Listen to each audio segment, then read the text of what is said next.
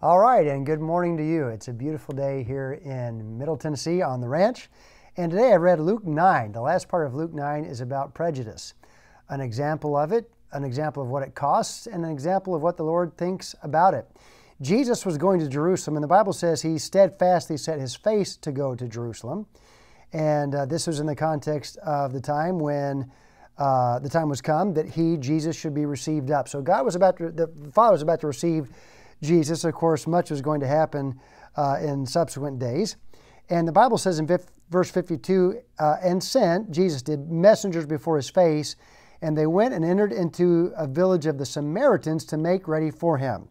And they did not receive him because his face was as though he would go to Jerusalem. You may well know that the Jewish people and the Samaritans at this time were at odds. The Samaritans went back to the days of the Assyrian captivity when the Assyrians had repopulated Samaria with people from various countries, and there had sprung up a mixed religion and a mixed race. And so there was prejudice from the Samaritans against the Jewish people and from the Jewish people to the Samaritans. And so because Jesus was very obviously headed to Jerusalem, there was a prejudice against that and against Jesus. He was God's Messiah. He was born a Jewish man. And so the Samaritans did not receive him. It's interesting because the Bible says about the time he was about to be received up, that was God. God the Father received the Lord Jesus, but the Samaritans did not. Now, when we talk about prejudice, are we talking merely or only or singularly about a racial question? The answer is no. Prejudice is to be prejudicial or to prejudge. It is, in short, it's a judgment you make. We're going to talk about that in just a moment. But the whole passage here is about prejudice. First of all, of course, from the Samaritans towards the Lord Jesus. The Bible says that Jesus, came into the world, and the world knew him not.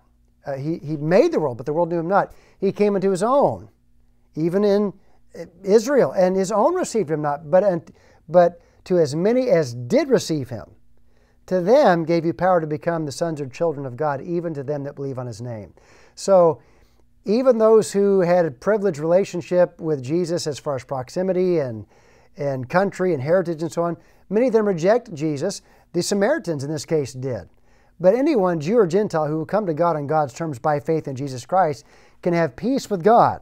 So when we say prejudice here, it was a racial prejudice, but the consequence of that was greater because Jesus is the one they were rejecting. Jesus is God's Son and God's salvation for all people, anywhere, anytime.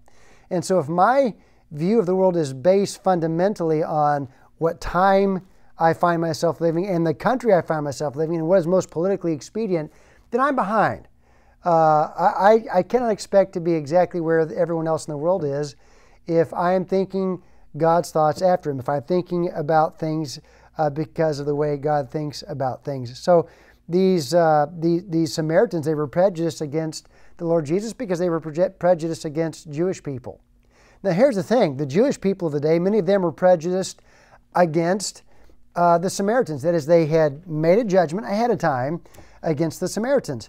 They said to Jesus, we have well said you have a devil and you're a Samaritan. Both of those were jabs at Jesus. In the next chapter, Jesus talks about the Good Samaritan. And that was in response to a question, a Jewish lawyer who was willing to justify himself and said, well, who is my neighbor? And Jesus used an example of someone that was neighborly, who was someone that they would have disregarded, a Samaritan. So Jesus' own people, they had a judgment they'd made ahead of time about him and about the Samaritans. The Samaritans had made a judgment ahead of time about the Jewish people, but most importantly about Jesus himself. The Bible says that God would receive him up, but the Samaritans, they would not receive him. So what's the bottom line of all this? The bottom line question for you today is, do you know what manner of spirit you have?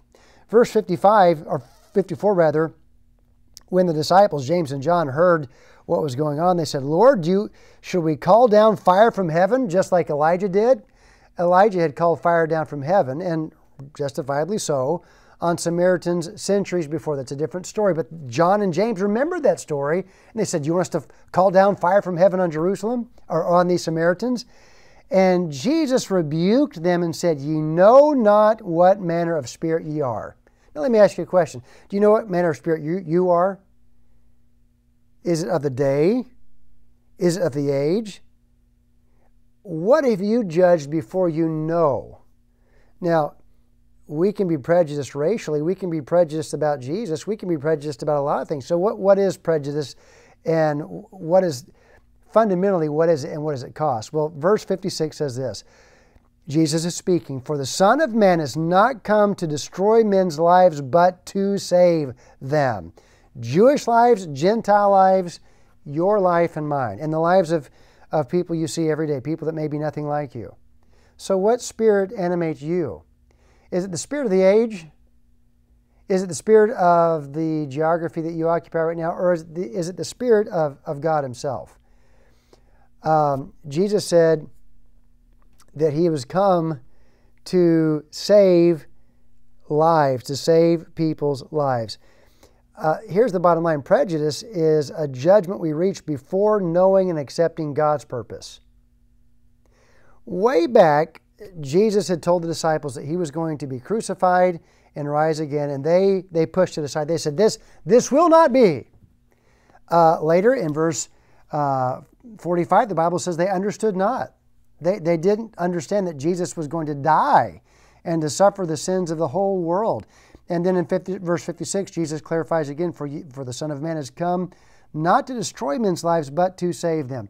Friend, you cannot see the world as it should be. You can't see people as God sees them if you don't accept God's mind on the matters of the day. Prejudice is judgment you reach before knowing and accepting God's purpose.